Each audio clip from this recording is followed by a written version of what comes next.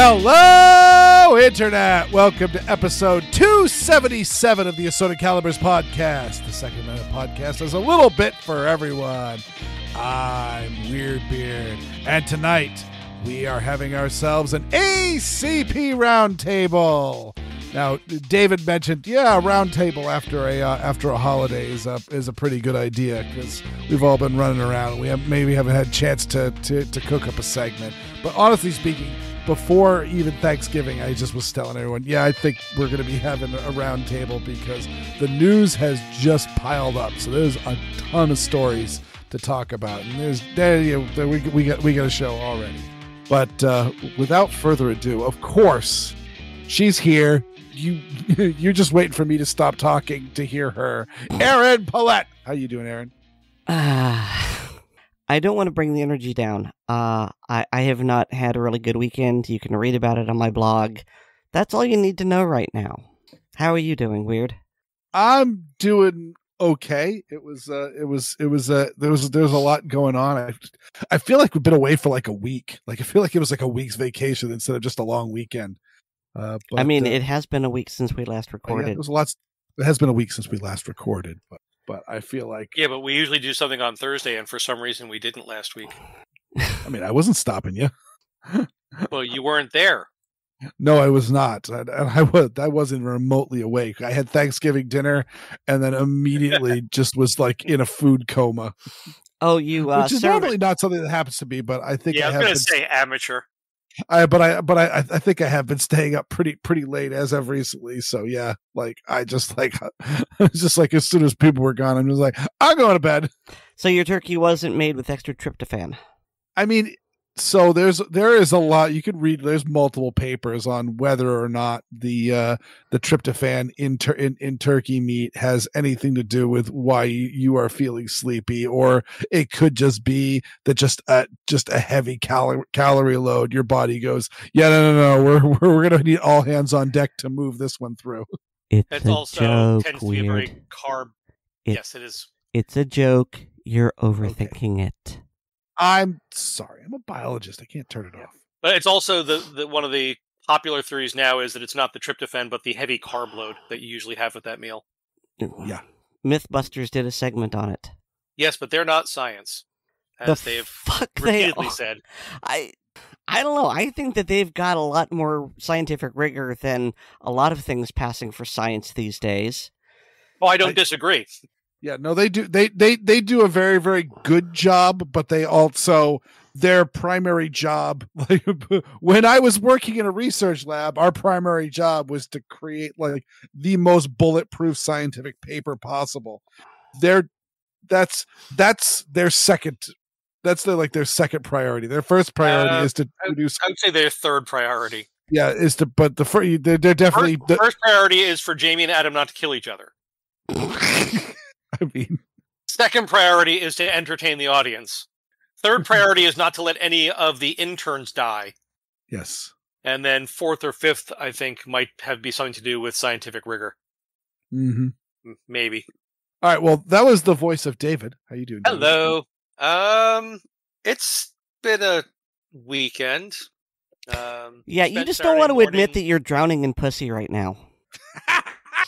That's a better. I wasn't going to put it that way, but Erin Paulette for the win. And I'm not being crass because David has 2 brand new kittens that he rescued from a cold, cruel death. He's trying to convince himself that he doesn't now have 5 cats. But Saturday morning was spent, as most of my Saturday mornings these days, sitting guard outside the synagogue.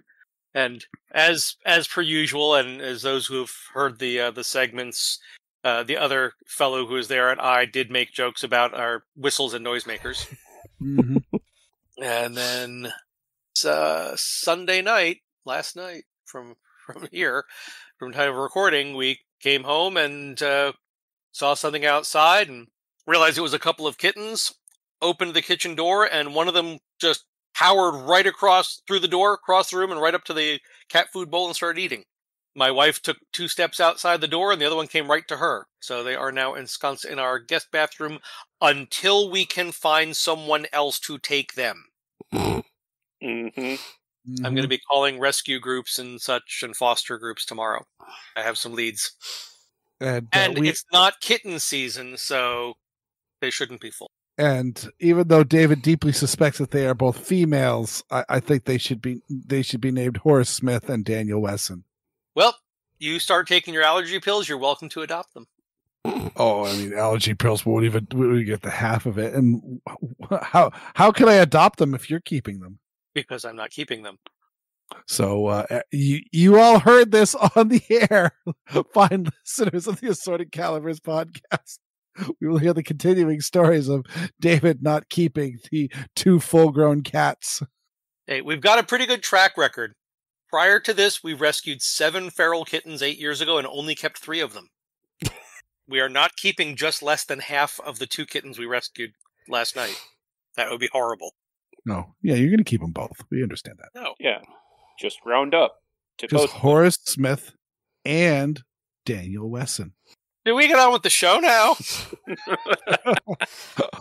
Oddball. Save David from himself.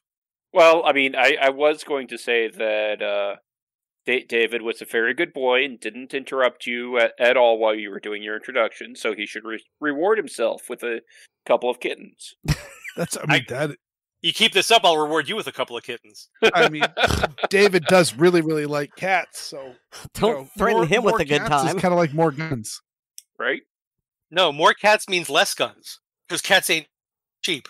One of the great lies of the American culture is when you drive down down a road and you see a sign that says "free kittens." There is something to be said of every time I go to PetSmart to buy the giant bag of cat food or kitty litter.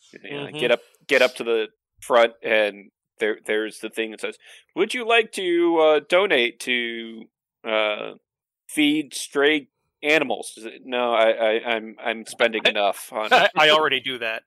Or you take a cat or cats to the vet, and you get the bill from the vet and realize that's a handgun. I mean, sometimes, especially with some of my tastes, that's 2 or 3. It could be a 6-pack, depending on the actual vet visit. It's 12 or 13 Cobra Derringers. No, it would be fewer than that. Maybe 8 or 9 Altors. Actually, Oddball, what is the least expensive Trash Panda gun that you've bought? Probably the Altor. Are you talking about new or how much I paid for it? How much you paid for it? I think I paid $60 for that Intratec 32. Oh, that thing, and that I advised you not to fire, and you said I didn't need that advice. And for those playing at home, I didn't need that advice in that. So yes, I agree with you. Yeah. It was kind of like the guy telling you not to carry the Ivor Johnson. It's like, oh no, I'm quite aware. Because I have multiple guns that I've paid $100 for, including that Ivor Johnson. Yeah, I mean, from a historical standpoint, the Intratec is a good purchase. Yeah, it's historically interesting. Yes. However, as an actual working firearm, it's a little frightening. Now, what is this one? I did a quick search, and I'm the closest thing that I think I'm finding is a little 2-barrel double action Derringer. No, this is what is it? The Intratec TP32 or something? I'd have to. I can, if you want, I can run and grab it and take a picture of it. Because I'm not quickly finding a picture of it. Or is it 25? Oh, well, I found. Yeah, it was a 25. Intratec 25. I found this. Yeah, that's it. Yep, and there it is in the finish that I have. Well, the finish that yours started with. Well, yeah, that's fair. And it is just as high quality as you can expect, as you would expect it to be. Yeah. I mean, I've definitely like had I said, some. It's interesting when you take it apart. Mm-hmm. I definitely had some guns just unloaded on me. Do you want this? Yeah. Wait, you're giving me a free gun? The answer is yes. The answer is yes. Is it a good gun? But no, you're giving me a gun. I'm not looking it in the mouth. Yeah. Well, you should never look a gun in the mouth. No. But that's how I got my Smith & Wesson Model 27. Mm. I think I've told that story before. But speaking of stories, we should probably address some of the stories in the what I think are called show notes. Not that we use them. Yep. No. The first stories I've got listed is I was posting them into the show notes as Erin was sending them to me, and I'm like, oh yeah, no, I saw these. Is that last week we talked about how the Washington Post published some photos of victims of mass shootings, specifically mass shootings from AR-15s, in attempt to push propaganda against the AR-15. And I found all of these stories because I was actually, while I was editing the show and hearing us talking about it, I was just like, I really want to see like what I can see from this. What did they publish? How much did they blur this out? How grotesque were these photos?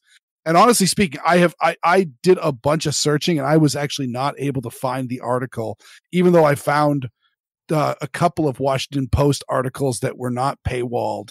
And yeah, interesting. I mean, I found the article. They're walking it back.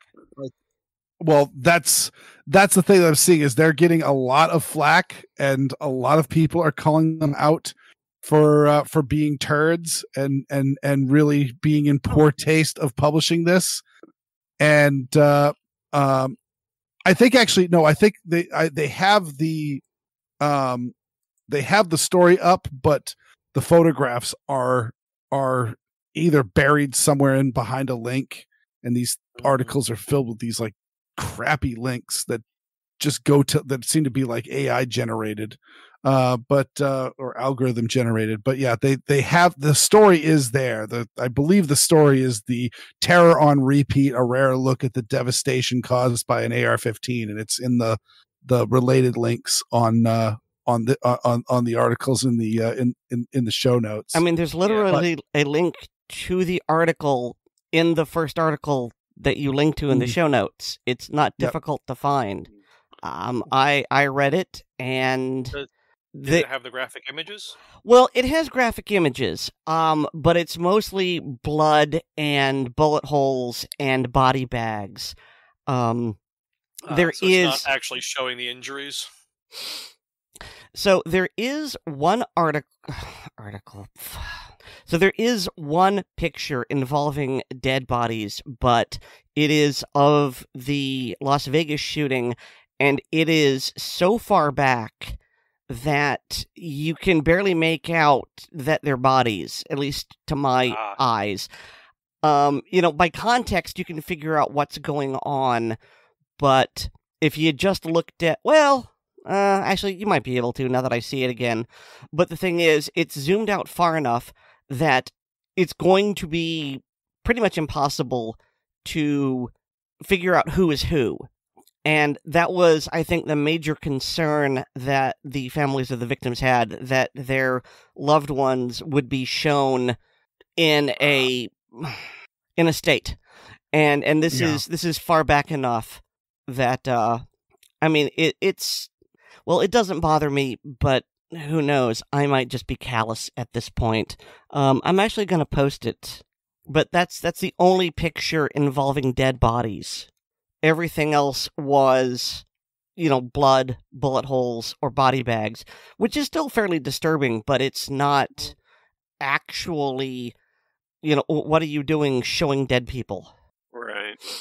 But either way, the big takeaway I got from these articles is that they weren't really getting a whole lot of positive feedback. I mean, they probably were getting some from, their their handlers from the various Bloomberg organizations, but they were getting a lot of pushback, and the pushback was both from pro Second Amendment people who were calling them out for being ghouls, but also from anti-gun people like Lori Phillips, the woman whose daughter was killed in the Aurora, Colorado shooting, and who was part of the Brady campaign, and her husband were the plaintiffs in the lawsuit against Lucky Gunner, and there's all sorts of shenanigans that go on with that, because essentially they declared bankruptcy, but they're still doing just fine because of how they managed to get their assets squirreled away before they declared bankruptcy. And so she was one of the people that was calling them out for being ghoulish, and that's definitely a sign. Yeah. Another one was Fred Gutenberg, who, of course, I reviewed his crappy book this summer, and so this is one of those things of the, maybe the hardcore anti-gun lobbyists were the ones that put them up to it, because again, this does not strike me as an organic story. This strikes me as, because I doubt that. I mean, many of these photographs are from multiple different shootings. Some of them are years apart from each other, and so the idea that they suddenly got like a bolus of these crime scene photos just on their doorstep, and then had to decide, what do we do with these, or had they had them for a long period of time and were deciding on what to do with them, and finally were talked into running a story with these photographs. Right. Do you think overall, and this is a question for each of the members of the panel, but do you think overall this has hurt or helped the anti-AR position? I'd call it a wash. Yeah. I don't think this moved many needles. Just like how the shooting events don't really move anybody. You have David Hogg, who was involved in the Marjorie Stoneman Douglas. He was there, and there's debate. He said he rode to the school. Yes, that is true. I don't want to get into that. I don't want. But anyway, I think. Oh, sorry. Go ahead. But he was a student there. But I get the impression that his family was an anti-gun household and was in favor of gun bans to begin with. And then, as opposed to Kyle, how do you pronounce his last name? Kashev. Thank you. Yep. Who has the different opinion? Yeah, correct. Basically been ignored by the media and his household. Yeah, and I mean, I remember watching the news coverage. I was at my father-in-law's house when that shooting happened, and the cameras were there, and they were interviewing all the students, and it was literally 50-50 of the either, well, I guess it was the 33 and 33% of people that were either calling for more gun control, saying that gun laws have nothing to do with this, or people saying that they had no opinion, and they didn't want to talk about it one way or the other. And so I don't think these move anybody's needles. I think this cements some people. I think this is going to move some people that are more pro-gun a little bit more so, just because of how ghoulish and just why would you do this? Yeah, I agree with that. I also, from things that I've heard through friends and family on the left, that it's actually made some of them take a step back. Mm-hmm. How so? Because, basically, how could they do that? That was horrible. That was ghoulish. I don't know if I want to be affiliated with that. Mm. So I think it moved the needle slightly in the pro-gun direction. Just because, like you said, Weird, it made some pro-gun people a little bit more pro-gun, but it also caused some of the prohibitionists to back away a little bit, maybe become less involved, which is effectively making them slightly more pro-gun by making them less anti-gun or less active anti-gun. But Erin, what were your thoughts? Grammar. My thoughts were, if I could accurately predict what the gun prohibitionists would do and how they would react, I would be in a much more influential position right now. And very wealthy. Yes. But I'm just saying, what is your gut saying about any effect that this has on the overall assault on the AR-15? I really didn't think it was going to change anything. Little to the pro, little... Because the people who are anti-gun, they're just going to have their biases confirmed by this. I mean, I'm not disagreeing with what you said about family members. I'm just honestly surprised. Yeah. With a couple of them, I was surprised as well. I thought they would lean into it and say, see, this is why there shouldn't be any AR-15s. Exactly. But the idea of it basically dancing in the blood of victims that blatantly turned them off more than it reinforced their anti-gun biases. So that's why I think it didn't move it much, but it might have just ticked it a little bit towards the pro-gun side by turning off some of the anti-gun support. So this leaves Oddball for the radical crank position. There you go. Except I'm with Weird and Erin that I don't think that this really changed much of anything for anybody. But I mean, I think David's got a good point on the.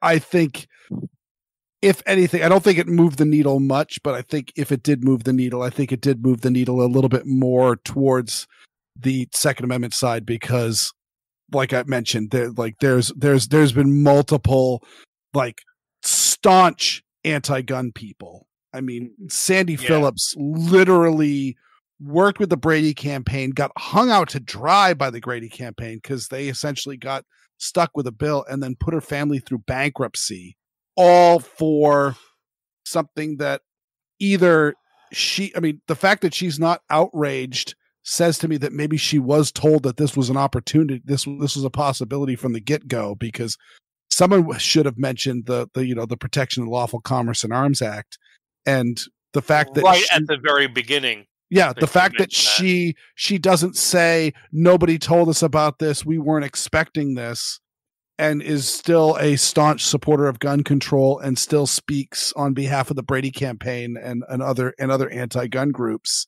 and all that. And she's a vocal, dissenter against this article. I think, if anything, it's, like you said, David, at least walked some people back.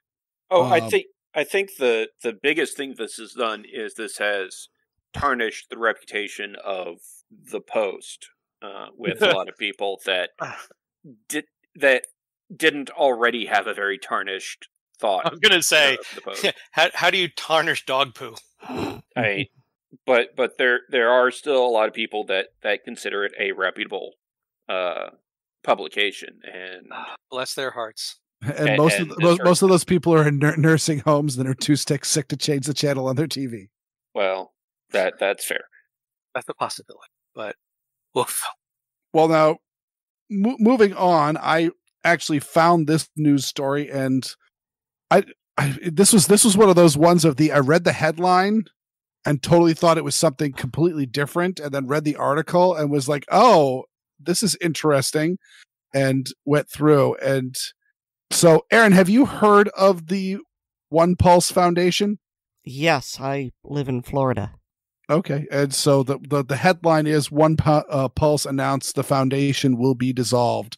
I will say that I had heard of One Pulse for America, which is the George Takei and formerly Lad Everett group, anti-gun group that really didn't do anything. Like, I was on high alert and searching so much when this group was launched, and I knew that Lad Everett, who is an extremely bad actor in the anti-gun gun group, was essentially the operating officer for it, that I was expecting them to really be pulling some dastardly stuff. And as far as I know, they didn't do anything except for like a couple of press releases and a few like small like interviews. Well, I went to their website, and their webpage is very, very pretty, but that's all it is. They haven't said anything worthwhile since 2020, and they haven't said anything at all since 22. So despite whatever publicity they got from George Takei headlining it, and whatever support they got from Lad Everett or Bloomberg or whatever, my tiny org, Operation Blazing Sword, has actually done more in the past 3 years than this big mega org has done in terms of helping people. Mm-hmm. So yeah, I'm or proud really of that. Of anything at all. Yeah. But again, this One Pulse group is not One Pulse for America. This is an entirely different group. Mm-hmm. And, and this was all about turning the Pulse nightclub into a memorial for the 49 people that were murdered there. And that's good and fine. But, okay, I haven't been following it because I've been dealing with, trying to run my own org. And I don't know all the details. I imagine that a large part of it was, well, it's a crime scene, and that needs to be first released by the police and then cleaned up, and there's probably some insurance claims, and I don't know how long that takes. But I do know that it's been 7.5 years at this point since Pulse, and even factoring in the COVID lockdown, I mean, I don't know real estate. Maybe it does take this long, but it seems like 7.5 years is plenty of time in order to acquire the property to turn it into a museum, especially since they had received over $1 million of money, Well, some of which from like the state of Florida. And so I don't know what's going on, but what I'm saying is, if they couldn't get it done within the first few, 3-4 years before COVID, it wasn't going to happen.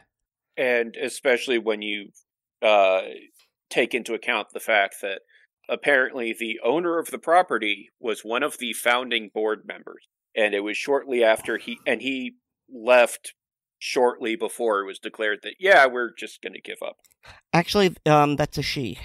Or, sorry, she. Yeah. I apologize. Yeah, I didn't completely understand that, but yeah, she stepped down from the board in order to do something national. Actually, there's a link here. The foundation says that she stepped down entirely from her role, that it was part of a planned leadership transition, and that she has moved on to national fundraising efforts into a role called Keeper of the Story. And this is me being a cynical bastard. But given that she was one of the founders, key, instrumental in founding the organization, and you said that they raised over $1 million, this sounds a lot to me like she was trying to use this as a way to get out of the property by, I'll just, use this foundation and raise a bunch of money and sell it to the foundation, and all the money I've raised will just come to me. I mean, yeah, I agree. And, being cynical here, I think that people are reluctant to buy property where people have been killed. I mean, it is a law that if someone dies in a house, the real estate agent has to disclose that. And so it might be that she looks at this very valuable real estate, which you can't do anything with. And if she can then sell it to the foundation to turn it into a museum, then she gets money back. But the thing is, one of the things that they actually mentioned in this article why the foundation was shutting down was because they couldn't acquire the property from her. So maybe she was asking more than they either could pay or wanted to pay. I don't know. And to be honest, I don't care enough to do a deep dive, but yeah. But that last point you made, Erin, that makes a lot of sense. Is the property how long ago? Well, it was June 2016, so it's like 7.5 years, I believe. Right. So the property was worth X at that time. And then, it takes a few years to get the foundation all set up and get these plans working. And then we get to maybe say 2020 when property went insane and a lot of people decided that's what their property is worth. So whatever the value was, it's possible that she decided this is what my property is worth. This is what I need to get out of that property. But the property was not actually appraised near what she was saying. So the foundation was going with the appraisal value and she was standing firm on the other value. Could very well I've be. seen that happen. Mm-hmm. Yeah, I've seen that kind of thing happen before. So, but we will most likely never know. Nope, that is true. And yeah, they're not around anymore. And really the big thing I wanted to mention was that this was not the same as the George Takei One Pulse for America, which is I don't know who came first. I assume this one came first. And so if that's so, George was being a bit of a jerk because Erin, did you hear? I mean, there's nothing mentioned about any sort of partisan or politics. That this is really just for memorializing the dead. Did you ever hear anything political out of this group? Keeping in mind that I didn't intensely follow it, no, I didn't hear that it was anything involving, anti-gun rhetoric. It was all about a memorial to the dead. Yeah, and that's as far down as I want to go because any org, and especially given that this was a gay nightclub, so the possibility that there might be a good chunk of people who may have been involved in this club who were fans of gun control before any of this happened is 100%. So, hearing this one person who's on the board or this one person there speaking out for gun control, or they went up to Tallahassee to speak at the State House on such and such a gun control bill, or all of that, but not as a member of this. Yeah, that's all I want. I want to hear is just was there any major, partisan statements made by this group while it was still in existence, because there's nothing mentioned here and all that. But one thing that I do want to point out, and okay, admittedly, I'm speculating, but I think I stand on a pretty solid foundation here, is that if this had gone through and they had turned it into a memorial, that anytime any gun prohibition org wanted to do a press conference, they would do it in front of Pulse, because that makes a stunning backdrop. Yeah. Even after being cleaned up, there'd still be plenty of blood to dance in. Well put, unfortunately. Oh, yeah. We've seen it all too often. We've commented on it all too often. Mm-hmm. Yep. Distressingly true. Well, it'll be interesting to see what happens to the to the building. I've got to assume at this point in time they're probably just going to bulldoze it and build fresh, just because that would probably be the easiest and the less difficult, and who knows about what it would simplify a lot of issues. It would simplify a lot of issues is exactly the point. Okay, well, here's another. So coming up next, we have this is another follow-up story. This is a much older. We talked about Can I take this one? Absolutely, David. Because this is a home turf story for me. Mm-hmm. So some people might remember that we talked about several times was in New York City, there was a pro-Palestinian protest, and a city council member showed up at the protest, a Jewish woman, and she was reportedly armed with a handgun. And things kind of progressed in an odd fashion. She was not arrested at the scene. The gun was not taken by the police at the scene, but she turned herself in later. Well, the update to the story is that as of about a week ago, the Brooklyn DA has dropped the gun charge against her because the weapon was inoperable. Apparently... I do want to add the one detail that the purported to be at a protest with the gun. There were photos of her at the protest with the gun sticking out of her waistband. Yes, but there is a funny part of the article that addresses that exact point that I'm going to get to in a moment. Well, actually, as any competent defense lawyer would say, it appears to be a gun. We do not know. It might be a prop. Yes. A gun-shaped object. A gun-shaped object. As far as they could go. Mm-hmm. Yes. But so when she turned the firearm in and gave herself up, the New York Police Department inspected the firearm and found it was missing the recoil spring assembly, which they claim makes the gun inoperable. With most guns, it's just a single shot at that point. Mm-hmm. It can still functionally fire a round. It just probably wouldn't survive the recoil of the slide coming back without a recoil spring to delay it. True, but, let's not interrupt our enemies while they're making a mistake. Exactly. Yeah, like I said, this is over a week ago, so this is a done deal now.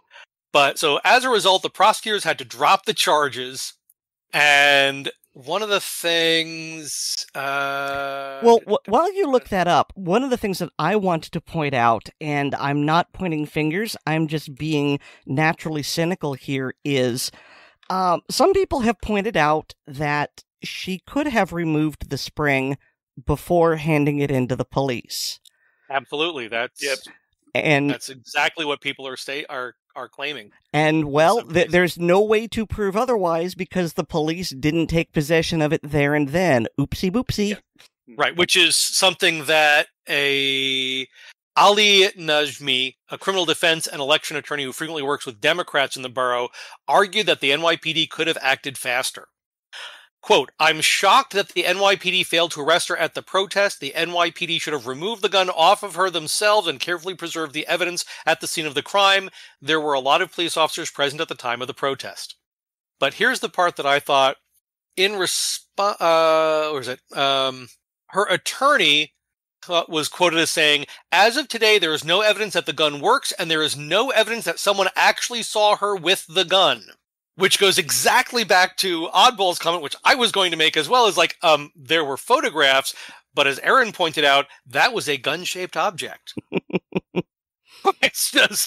This is just all sorts of ridiculous, because one of the events that I mentioned that happened in Albany at the state capitol, in protest to one of the SAFE Act protests, was there were guys that had foam core cutouts in the shape of ARs painted black that they were holding and waving about that had AR-15 painted on them, and the state police were sent out to confiscate them because they looked too gun-like. Yeah, but I just posted in chat the picture of her standing at the protests with the gun sticking out of her waistband, and that's a gun-shaped object. That looks remarkably like a Beretta PX4. Could be, or it could just be a blue gun that was painted black. And it's attorneys doing attorneys. I will also say that. So one of the things that I naturally assumed seeing these photographs was that she was one of the many people who was not able to get a New York carry permit. And in fact, this is like one of the first times she'd ever carried a gun and just hadn't learned how to properly keep your cover garment over, preventing printing, et cetera, and all that. But it turns out that she has had a carry permit and has had one for a while. Mm-hmm. So, well, yeah, she was part of the special class. But this is someone who has been carrying concealed or alleged had the capability of carrying. Has had the capability, yes. There's been some discussion about whether she had actually carried on that license more than a few times. Yes. Well, she has definitely doing some Google searching. She has definitely done some posing carrying guns and different guns with different holsters. So I'd say the chances are fairly high. Yeah. Some people have speculated that this was deliberate trolling on her part. That she was there with a deliberately non-functioning gun. Although, if that were the case, I would have removed the firing pin as well. But whatever. But she knew this was going to happen, and this was all basically to tweak the nose of New York and possibly get this law overturned. That's a valid theory. And she is a Republican candidate or office holder in a, up until fairly recently, traditionally Democratic area. But one of the things that's been happening over the past, not even decade, is some of the neighborhoods in Brooklyn, the Jewish neighborhoods specifically, have been shifting conservative. Although I will have to say, dear Lord, somebody needs to teach her about gun belts. Oh, yeah. With that picture I just posted. Woo! Yeah, that is definitely a gun bunny photo. But either way, my point is saying that she has the potential to not be completely green, though. Again, that picture, she's not completely gormless, but which might lead to, again, what Oddball was, or what Erin was saying on the theory that maybe she was deliberately carrying it to mislead and to raise ire. But it's impossible to say without a little bit more information that we're probably not going to have. But certainly there's a potential that the idea that she was carrying that lazily struck me as odd. And my initial thought was, this is clearly someone who's never carried before, but is deciding to carry right now because of the nature of this protest that she was at. But yeah, this is something that she has likely carried more than a little bit. And so for it to be that exposed all the time, it seems deliberate, doesn't it? It seems extremely deliberate.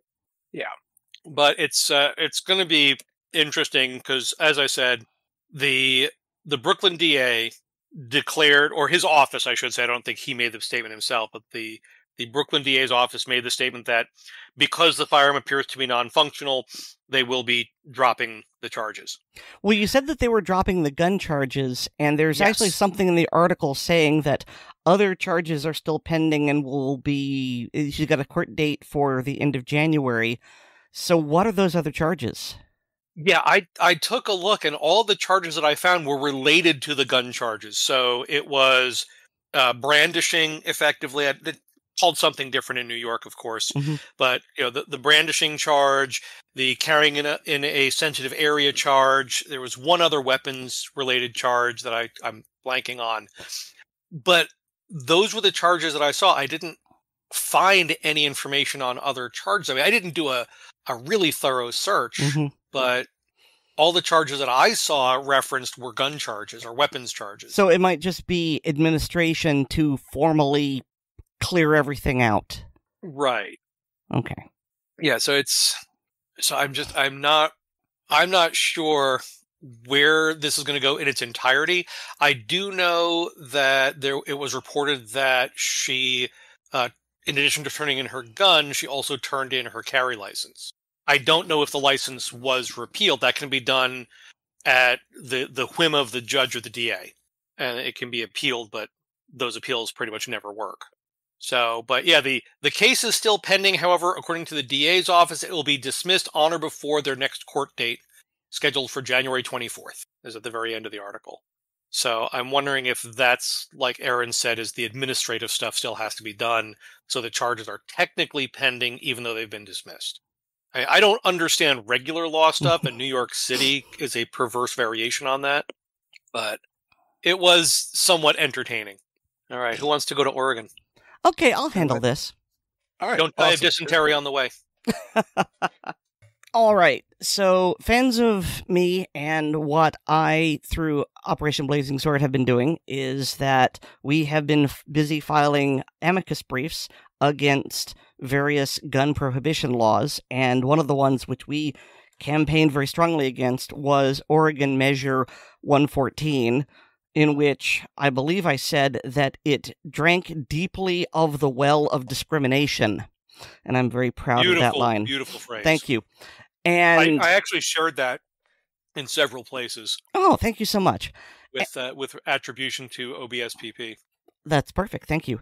And so, yeah, Measure 114 has been bouncing around, and there's been the usual suite of appeals. And I want to remind people that it passed by just a razor-thin margin. I don't remember the actual numbers, but when it comes to passing a law, this one was really, really close.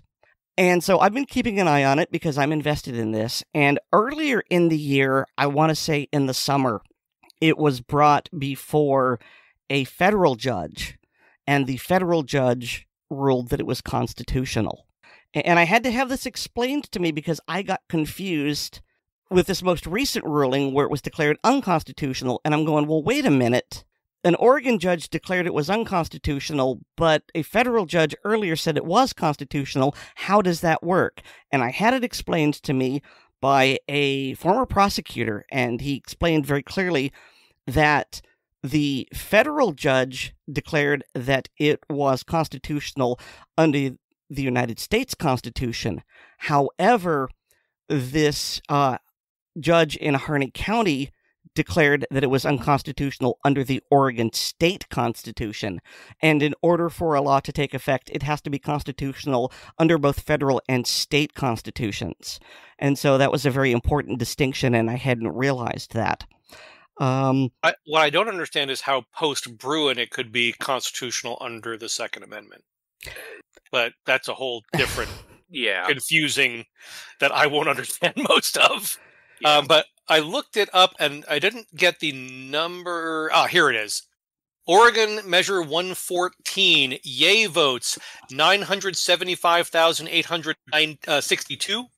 Nay votes, 950,891. So it was less than 25,000 votes out of 2 million. Yeah, I'm not good at math. I couldn't tell you what percentage that is. 50.65% yay. Oh, wow. So, yeah, razor thin. Media website. Weird, do you want me to put that in the show notes? Please do. Can do. All right. So, in regards to why you said the federal judge declared it constitutional in a post-Bruin world, I'm not certain because I'm looking up, I'm trying to find out who that judge was. But if I had to guess, I would say this was a federal judge with the Ninth Circus. Enough said. Yeah, yeah, it is. The Constitution says what we wanted to say when we wanted to say it. Mm-hmm. Yeah, good old Ninth. So, very predictably, the state is going to appeal this, and it will likely end up before the Oregon Supreme Court. And it's probably headed for SCOTUS. Because, well, one of two things is going to happen, and I think they will both end up in SCOTUS. The Oregon Supreme Court will say, you're right, it's not constitutional, and then the state's going to appeal again and try and get it before SCOTUS. Or the Oregon Supreme Court is going to say, I don't know, I kind of lost my train of thought there. They could remand, was it remand it? Possibly. I'm not sure.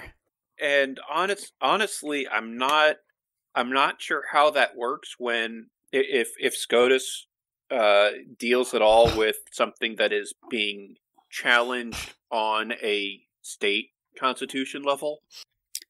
I would think it would stop. The state constitution would stop at the state level. You know, that's a good point, and it might. I don't know. The one thing that I have noticed is that it does seem that SCOTUS is collecting a whole bunch of gun cases, and they may hear them all at once. Yeah, we've talked about that before. Mm-hmm. It makes us apprehensive. Definite apprehension there. I mean, I wouldn't be surprised if SCOTUS between California and Oregon, and I think that there's a case dealing with one up in New England. I know there's one, at least actually two working their way through the New York court system. At some point in the near future, I think SCOTUS is going to have to deal with the assault weapons ban question. Mm-hmm. Yeah. And the not unsafe gun registry question. Well, I'm still waiting to hear, and I don't think SCOTUS has even heard it yet. I don't know where it is on the schedule. But there was the case challenging New York's Gun Improvement Act, where we filed an AC alongside Columbia's Knight Institute challenging it on First Amendment grounds, and haven't heard anything on that. I don't really know what's going on. Yeah, I haven't heard anything about it in months at this point myself. I did hear someone through one of my NYSERPA contacts said that it was getting a slow walk, but that's the last thing I heard. Okay, so I know what a slow walk is, but why? That is a question beyond my knowledge. Okay. Because the state knows it will lose and is throwing everything it can in front of it. Okay. Are they trying to basically outspend the defendants? Outspend and outlive. Okay. That makes horrible sense, because of course the state has all the citizens' money to throw at a legal case. And all the time in the world. Yes, because the state is not one person's lifetime. Yeah. All right. Shall we move on to the next story? This is a positive one. From our good friend Stephen Gutowski. Never heard of her. Which I don't think you guys have talked about yet. But a federal judge in the Fifth Circuit, a district level court, has issued a injunction, a nationwide injunction against the enforcement of the ATF's pistol brace ban. I didn't think that district level courts could affect anything other than their district. How is this a nationwide ban? That's the question I was going to ask, Aaron. Thank you. Because he said so, and no higher level court has said anything. Okay. And is this actually within his authority, or it's simply no one's questioned his authority to do that? No one has questioned it. Oh. Now, whether it's under his authority or not, that's that's an interesting question. But that was his injunction was no, you can't do this, and this applies to the entire nation, and this applies to everyone. Because originally it was just the members of one or then several organizations. That was also a different case in front of a different judge. Oh, okay.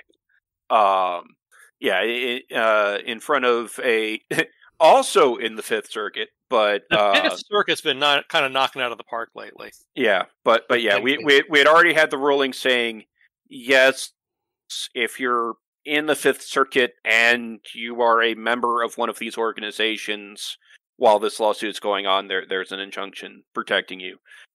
This one actually says everybody, everywhere, all at once. Yeah. And this hit back on the 8th, and I have been waiting to hear of the ATF trying to appeal the injunction and trying to take it to a higher court, saying, no, that's an overreach. Because like Aaron said, this is a circuit court. This isn't the appellate court. This isn't SCOTUS. It isn't even a direct line to Biden's office. Right. Do you have any idea, Oddball, how long the ATF would have to appeal something like this? I know there's a limited time period. Some things like that. Well, here's the thing. The injunction has gone into effect. Right. And this is an injunction. So this is only while the case is ongoing. Right.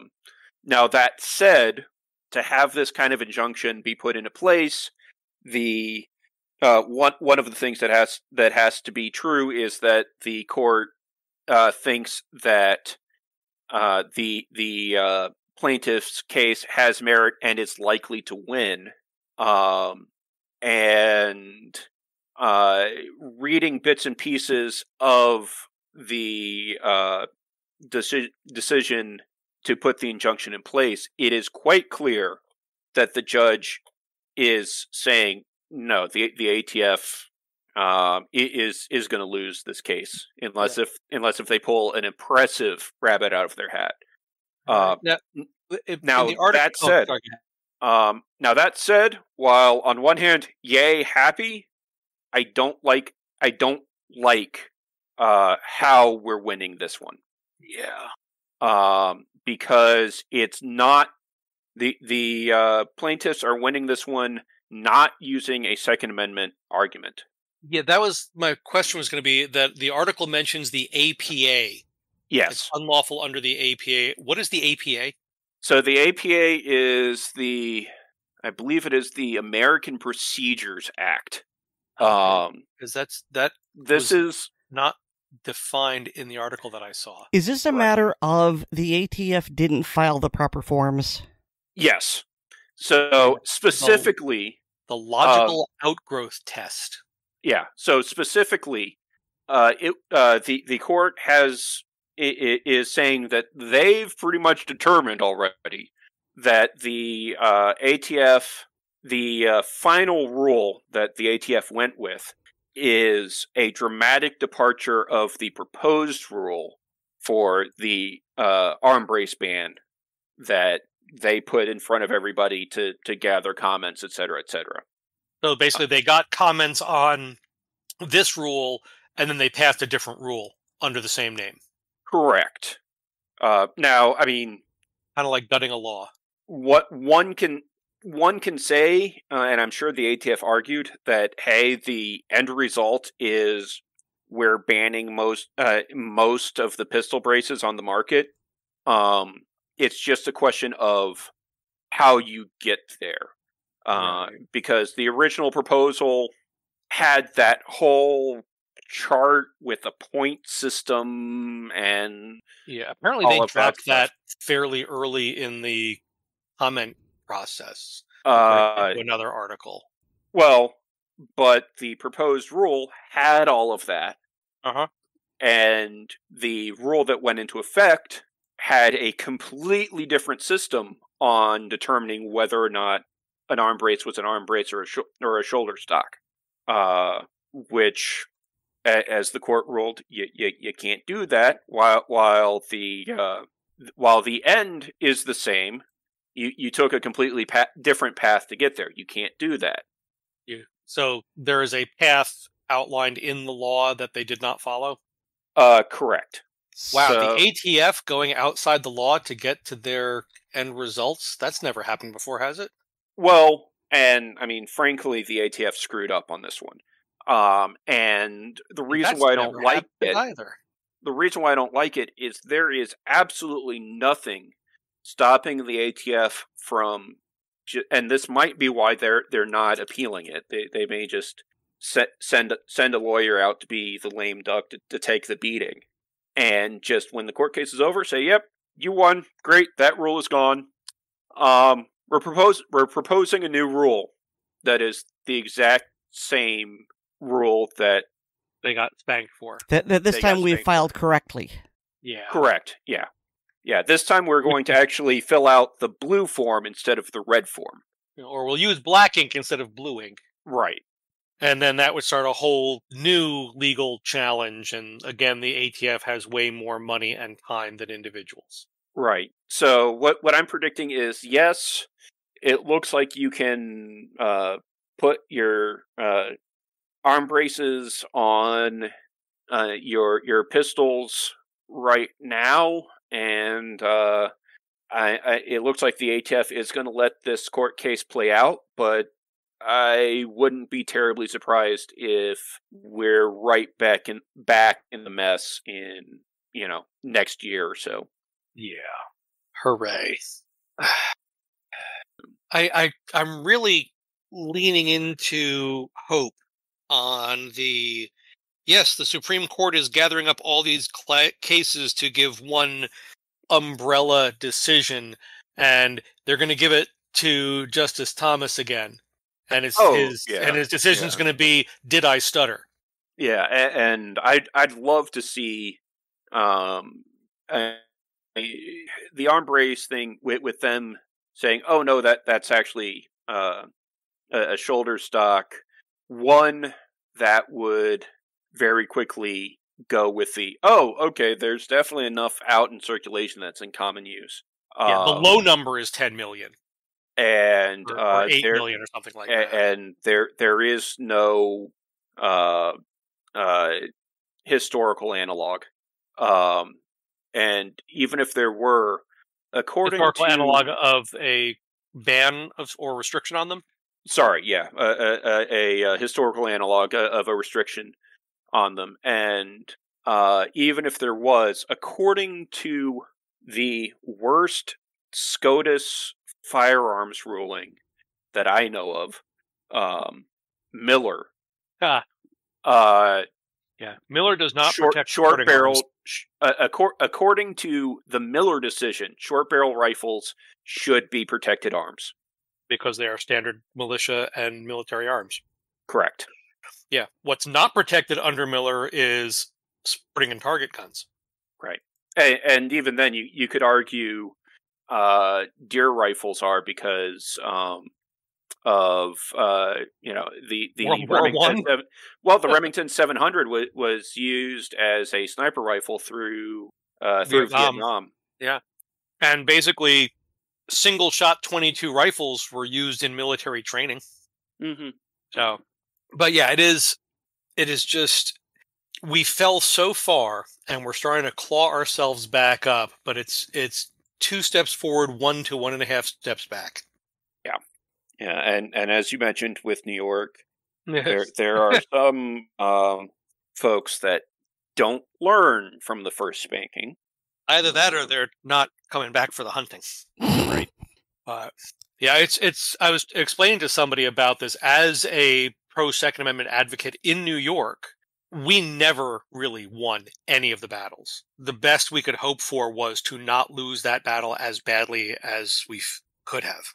And I was like, "Oh, we're going to ban all of this." Well, we talked them into only banning half of it.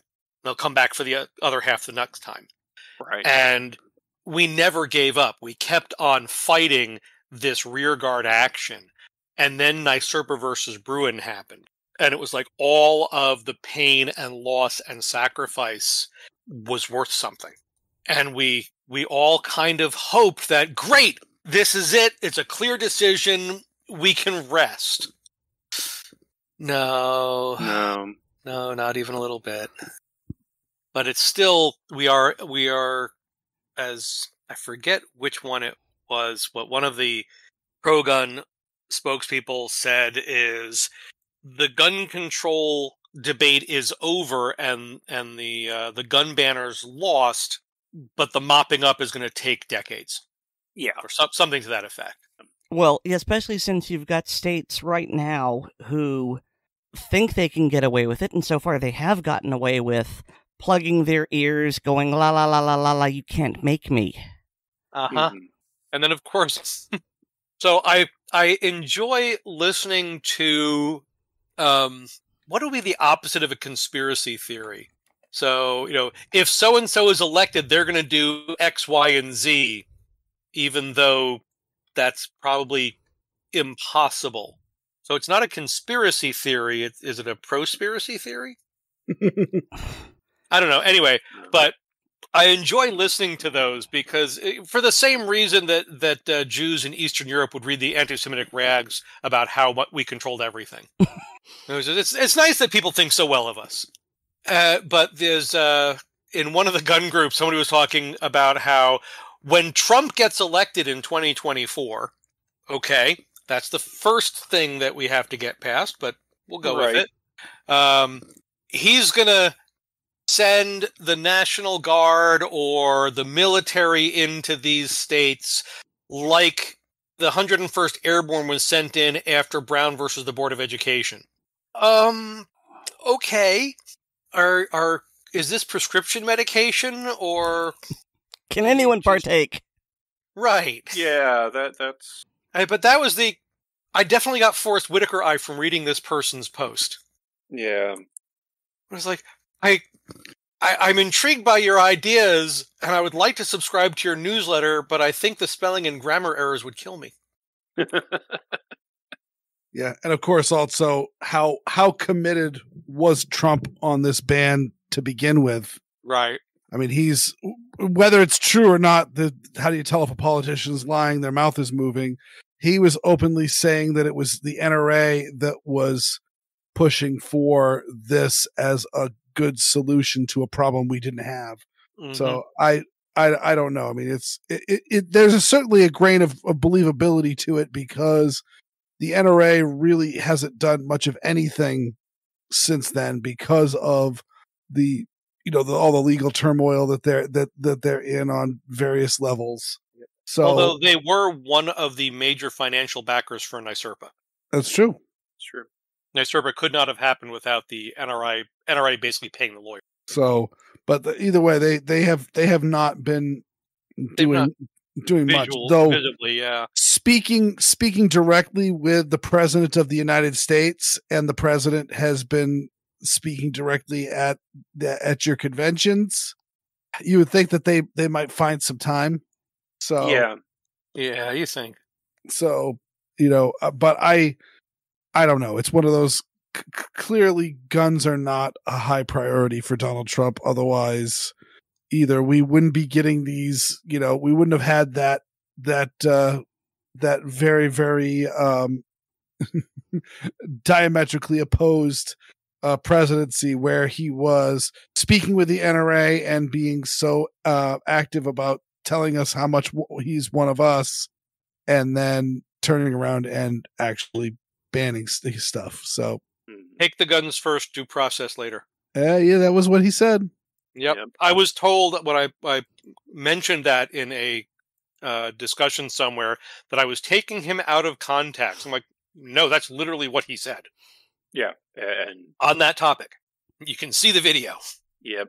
And again, I mean, even just to put a bow on it, I mean, even if there was going to be more draconian legislation coming down the pipe, and the ban on bump stocks was to essentially feed the crocodile, he didn't have enough. There weren't enough votes to make it to make it veto proof. He could have vetoed anything. So yeah, this, as like you said, it was a solution to a problem we didn't have.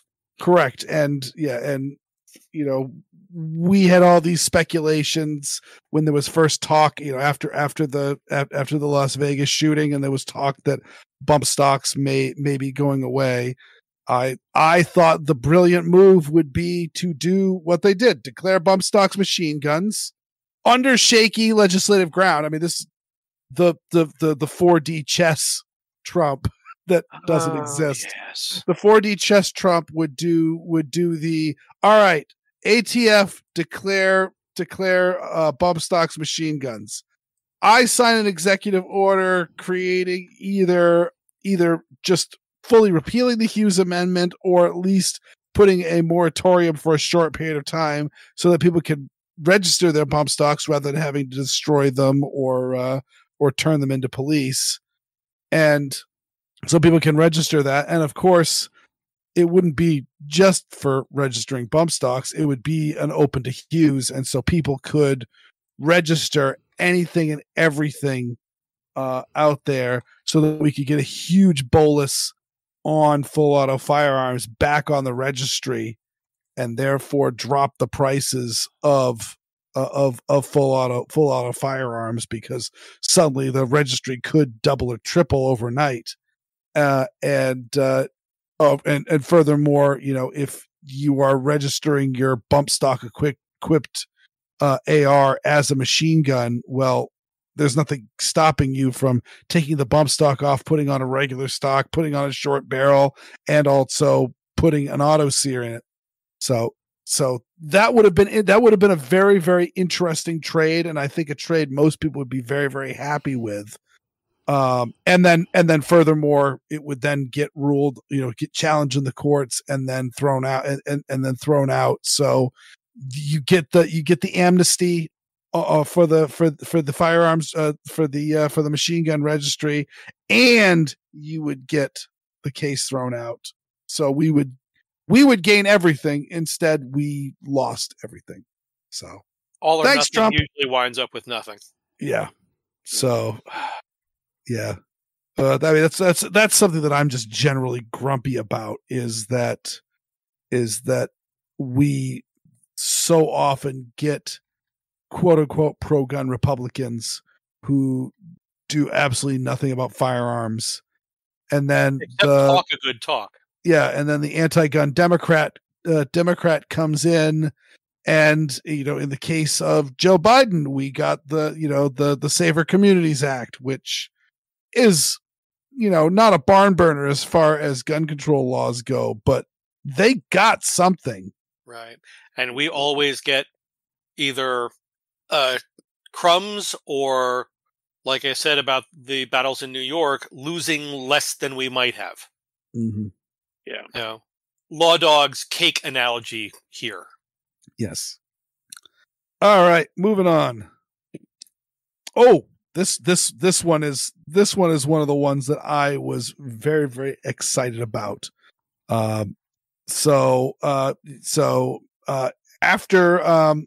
I guess after Sandy Hook, Maryland passed a gun licensing law.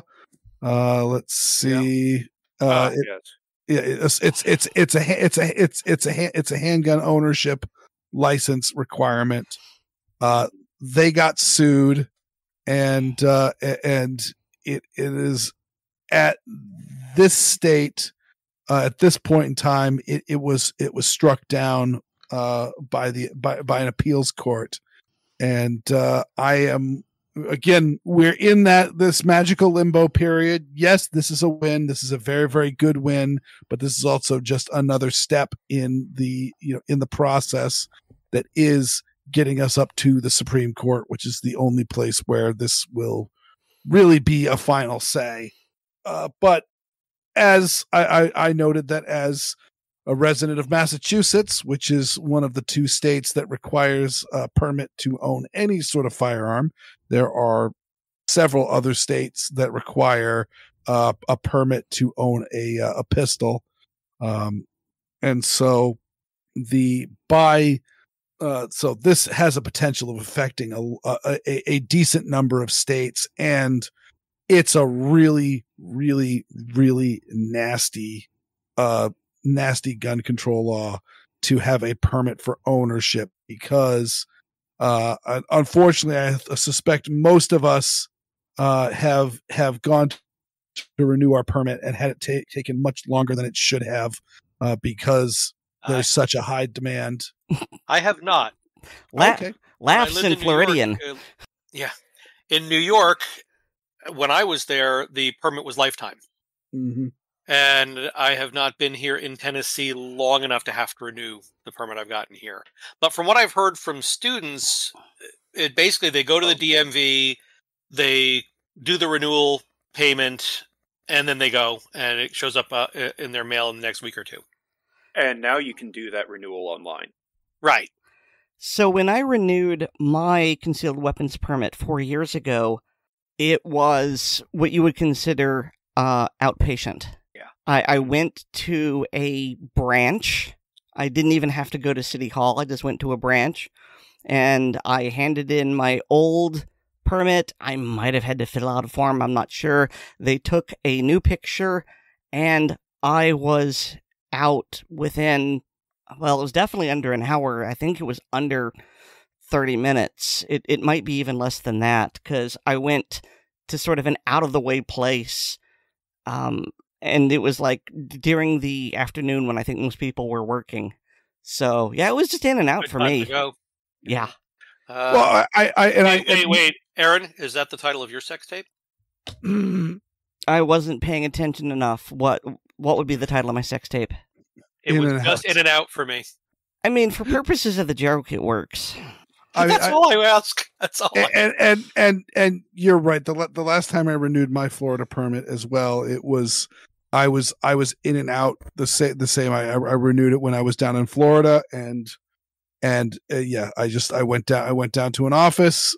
They took my picture. I thought they re-fingerprinted me, and then I was out, and then I got the permit relatively soon afterwards, and so yeah, there was that. Really? But the big issue that they printed mine out right then and there. I had it when I physically left. Oh, okay. Now it's foggy. But yeah, so but either way, well, I mean, the difference might be that I'm a Florida resident and you had a non-resident permit. That's true. I think it was mailed to me. So I don't know. But either way, the big issue that I'm getting at is that very, very frequently my Massachusetts permit expires. And I do not have the new one yet. And it's not only my permit to carry, but is my permit to own. And there's technically a grace period in there where, you're going through, but even that was the last 2 times I've renewed has gotten very, very close to expiring as well. It's just super duper dodgy. And again, this is for everything. And so, yeah, this is something that absolutely needs to go and is about as blatant a Second Amendment violation as you can get. This is directly a poll tax. You are paying and asking permission to exercise a right. The thing that bothers me about this ruling is the reason that they ruled. They didn't rule that it was a violation of someone's Second Amendment rights, but they ruled that requiring applicants to wait up to 30 days for a handgun permit violated their constitutional rights. In other words, if you can get that down to, I mean, they didn't say, but, if you can get it down to 2 weeks, if you can get it down to 1 week, then having this permit might be okay. And I don't like that. No, that's not great. Yeah, No. I'd have to reread things, but I was thinking that their reasoning, which again, having to go through it, period, I think it's an infringement. But I think they were going along more along the lines of, hey, going in and saying, yeah, you have to do a background check. That's one thing, but a right delayed is a right denied, and all that fun stuff. So Unless it's gun rights. Apparently. I got the impression that in this case, I got the impression that they were aiming more at the no, we're not going to strike down the instant background check, Right. but As long as it's pretty much instant. right, as long as it's a time frame that is reasonable to say yes, this is what's going to take, and it does not actually put an encumberment on the citizen, which is. I would like to see a challenge to the application of the New York State handgun permit process, because under New York State law, they have 6 months to process a pistol permit application. Yeah. Under the law, they have 6 months. The state decided that what that really meant was 6 months clock starts ticking when it's placed in front of the judge. Yeah. And the majority of the processing that gets done is before it gets to the judge. Right. So it can take 8 months before it's put in the judge's bin. Well, and I mean that's one of those things that if they can get it in front of an honest judge, it's a real easy thing to say, wait, this person has turned it in, the paperwork is under its control, and the time hasn't started ticking. That's not how this works. I mean, unfortunately, re-Bruin, that would just die at the state appellate court, if not earlier, because people just didn't have the money to go against the state Right. on that. But well, and unfortunately, as we've talked before, states have a nasty tendency to go, "Oh, this person's actually suing about it." Magically, it's granted to them, and they no longer have anything to complain about. Yep. Or like with the gravity knife lawsuit. Oh, we'll just change that law so now it doesn't have this effect, so the case is mooted.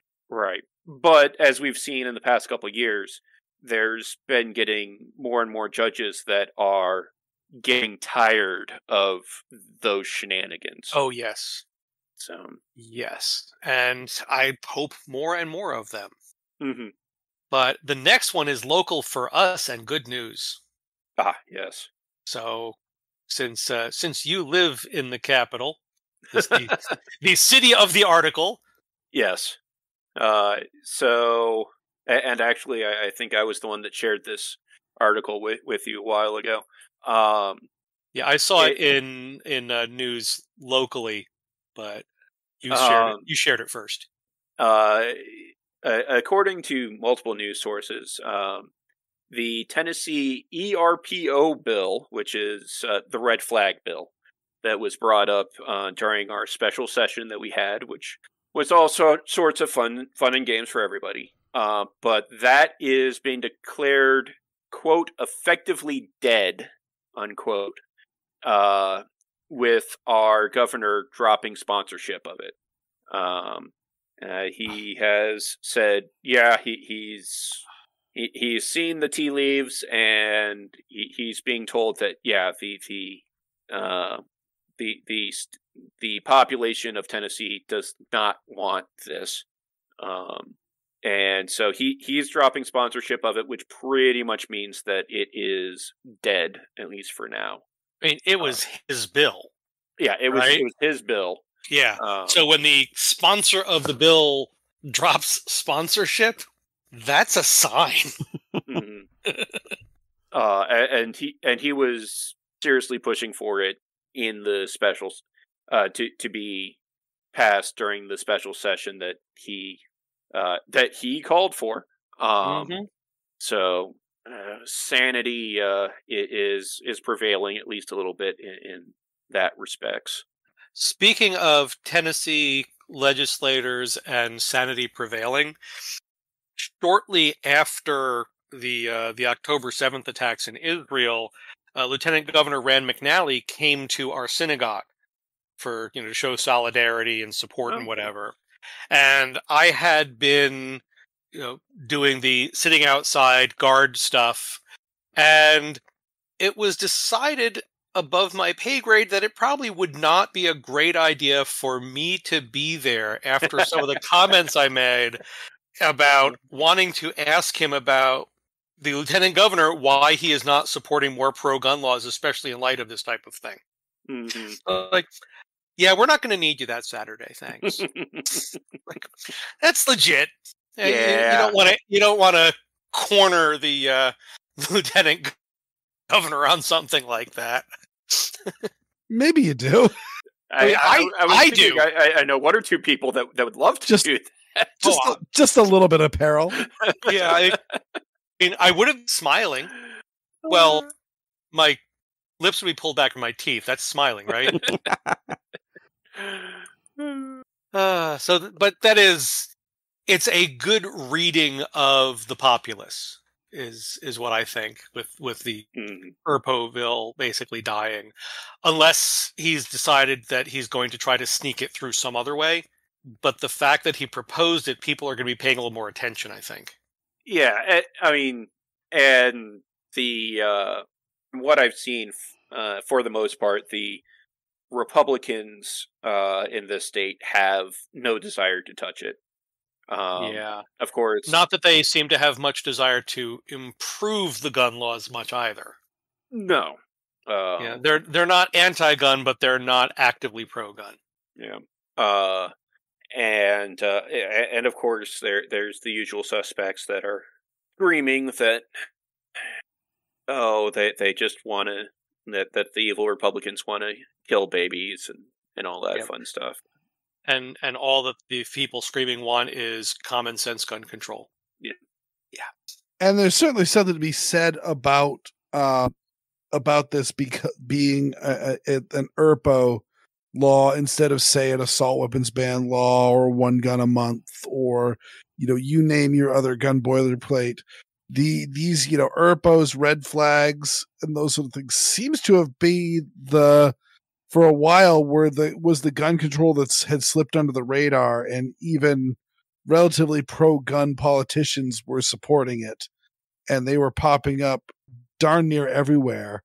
And the fear was that they were going, especially with the Safer Communities Act in place, that they might spread like wildfire. And this is another good sign of maybe they won't.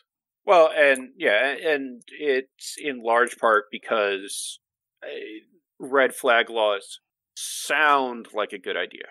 Like so much. I mean, I think they only sound like a good idea to the ignorant, but okay. Well, I mean, on the surface, they sound like a good idea. Yeah.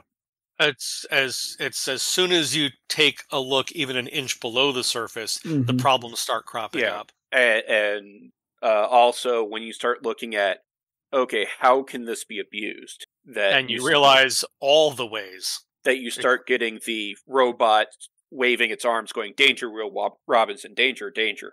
That's Robbie the Robot. Yes, thank you. Whose name originally was Robot. I thought Robbie the Robot was the Forbidden Planet robot. Robbie the Robot was Lost in Space. Was Lost in Space, yeah. Okay. Which was the same robot as used in Forbidden Planet, which was called Robot. Gotcha. Because no one wanted to bother coming up with a name for a robot. This old TV and movie trivia brought to you by Kellogg's Post Toasties. I was going to say by the oldest member of the ACP staff. Get off my... I mean, at least I've seen a few episodes of Lost in Space. Have you ever seen Forbidden Planet? Yes. It's basically a science fiction version of Shakespeare's The Tempest. More or less, yeah.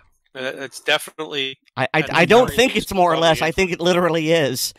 I was going to say it's at the very least it's strongly influenced by, but you're right. It may very well be they were making an outer space version.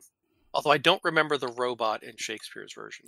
Well, okay, you are correct, but I believe I was also being silly. But it's been a while, both since I've seen the movie and since I saw the play. But I don't remember if the robot takes the place of Ariel or Caliban, but definitely does one of those. Is that the one with Prospero? Yes. Yes. Okay. And Forbidden Planet, curiously enough, was one of Leslie Nielsen's rare serious roles. Yeah. Well, he was not rare. Up to that point, he'd mostly done serious roles. Yeah. Wasn't until Airplane that he really kind of switched over to exclusively comedy. Yeah. But also Police Squad. Police Squad. Yeah. I want to say before Police Squad, he was pretty much entirely a serious dramatic actor. And then he found his niche. Oh, and I'll note that in the movie Creep Show, which was that 86? Something like that, yeah. Yeah, but 82. Was it? Okay, yeah. Yeah, there is a vignette with it's Leslie Nielsen and Ted Danson in it, yes. And it's fully serious. Are you sure? Are you sure that was a serious movie? Oh, I mean, yeah, I mean it's the whole premise is that it's all living pages of a pulp comic book. So yeah. So, David, one of the things you said didn't sit right with me, and I did some Googling, and I need to correct you, not only because I'm pedantic, but also because we may very well have listeners call in and saying that you're wrong. And I'm okay with being wrong. And Robbie the Robot from Forbidden Planet is not the same robot as Robot from Lost in Space. Because Robbie is the one that very clearly has a human being inside the suit, whereas Robbie also have a robot. They also have a human inside, but that's the one with like the floppy accordion arms. And you can see photographically from the links that I'm posting, they are two very different. Yeah. You are absolutely correct. My brain conflated them. It's been a long time since I've seen any Lost in Space. But yeah, they both clearly have people inside. But they are different form factors. Yes, and the Robbie one, a person can move around more, whereas Robot, I think that they're just bolted in there and maybe do the arms and not much else. Yeah. I also got it reversed that Robbie was in Forbidden Planet and Robot was in Lost in Space. I got that reversed. No, that's correct. No, I think I said it the other way around. He okay. did say it the other way around because that's Robot in Lost in Space. That's how he got Robbie talking about Forbidden Planet. Because I'm pretty sure Robbie was Forbidden Planet. Yeah, but you can see that they definitely came both Robbie and Robot came from the same design family. Sure. I mean, certainly those accordion tubes. It was a very, very good way to add articulation to a suit without it being too conspicuous. Yeah, especially when they were retracted. Aha! Yes, the film's plot is loosely based on William Shakespeare's play The Tempest, with the planet Altair 4 standing in for Shakespeare's remote island and Dr. Morbius for Prospero. In this context, Robbie is analogous to Ariel, a spirit enslaved by Prospero. Good call. Well, what's funny is that, I didn't know that when I'm watching it, and I'm watching the movie, and I'm going, wait a minute. This is Shakespeare, you sneaky buggers. It's Shakespeare with robot and grenades. Uh-huh. Yeah. I mean, given the movie poster where you have, Robbie carrying the lady and all that and looking all monstrous, I would assume it was Caliban, because Caliban is certainly much more of the beast in that. I love The Tempest. That's my favorite Shakespearean play. Well, I mean, it's a loose adaptation. They might have taken parts. By the way, good luck getting us back on track. I have no idea where we are at this point. Louisville bank shooter sought to murder upper-class white people. Yes. So yeah, this is another one of the last. I have limited skills interrupting Weird and keeping track of where we were. Thank you, David. You don't have limited skills. People have heard your segments. Okay. You are a man of many talents. But including finding homes for lost kittens. Yes, this sure. was like This was officially the story that got me to say, all right, guys, don't worry about segments for Monday. Everybody have a good Thanksgiving, and we're gonna round table it. Was that was this what day was Thanksgiving? Was this the Thursday? Thanksgiving was Yeah. Thursday. So literally, this was the day before Thanksgiving, and I actually had put my daughter to bed and come down to my office to publish the show, and for our Patreon subscribers, and then I was going to put some finishing touches on a blooper reel. And friend of the show with a common name had posted that the police report for the Louisville bank shooter had been made public, and there's so much to go on here. I mean, the first statement is, why now? Because this was very much like the Nashville shooter. This was one of those things it was immediately reported that there was documentation. I will not label it in one way or another on saying whether it's a diary, manifesto, suicide note, etc. Though in this case, I'm pretty comfortable saying manifesto. But the important question is, was the shooter known to law enforcement? Short answer, yes. This one not quite as much as some of the other shooters, though. This person had been voluntarily committed to a mental hospital after a suicide attempt. Yeah, the voluntary part is key in regards to firearms ownership. Yes. This is very key. I've heard some people. I heard somebody report that the only reason why they were able to get the gun was they lied on their 4473, and I don't believe that's true. They believed that, and it says so in their in their journal, that they believe that they lied on the 4473 and therefore got the firearm. But technically speaking, that shouldn't make a difference, because if you lie on it, you'll still get the FBI record's the FBI record. I know hardy har har, because the FBI has been well known for, well, the FBI and the various states and other law enforcement agencies have been known for being piss poor about actually reporting various disqualifying crimes to it. But in this case, the killer did appear to have had a clean background. I would argue that I would suggest that maybe this got released when it did, right before, in the evening before the Thanksgiving weekend, which is a great journalistic trick for killing a story that you don't want the public to see, because people are traveling, people are having Thanksgiving, and by the time they come back, it's old news. Mm-hmm. So you get a lot of stories that are dropped on a Friday evening, and a ton of stories dropped before a long or a holiday weekend.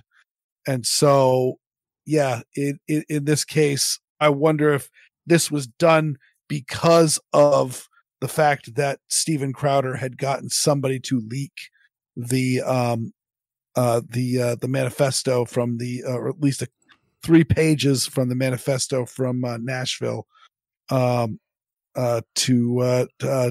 him, that I wonder if they were worried that their time was limited on how long they could keep this under wraps, because certainly it's been this happened in the spring, so it was over 6 months ago that this that event had happened. But let's not bury the lead. The key factor is that, as I believe I suggested when we reported on this after it happened, that there were definitely rumors that the killer may have been motivated by wanting to push gun control. That is laid out in black and white. That yes, absolutely, this person was a staunch supporter of gun control.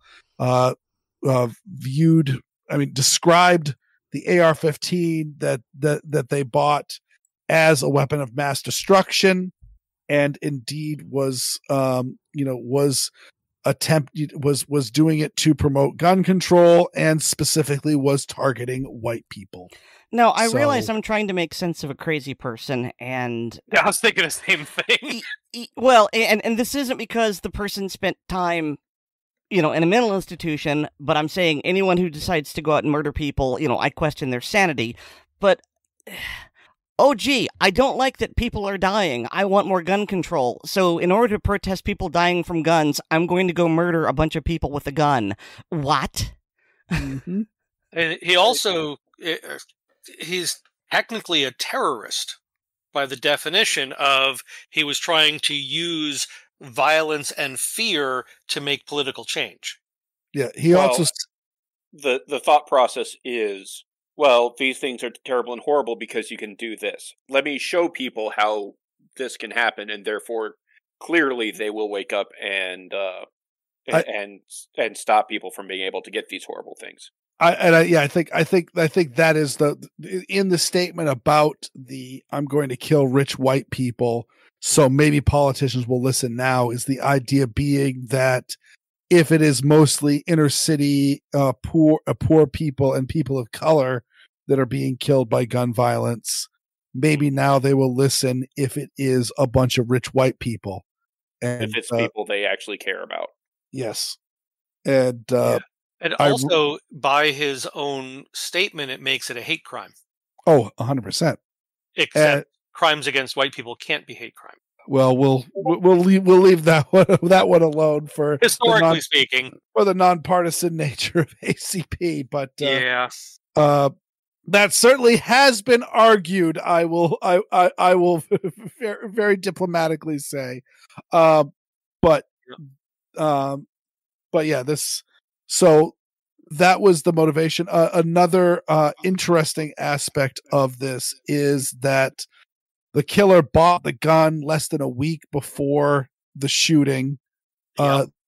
They openly said that the people that they were going to kill didn't deserve to die. So there was no vindictiveness directly towards these people, other than assuming he saw them as actual people at that point.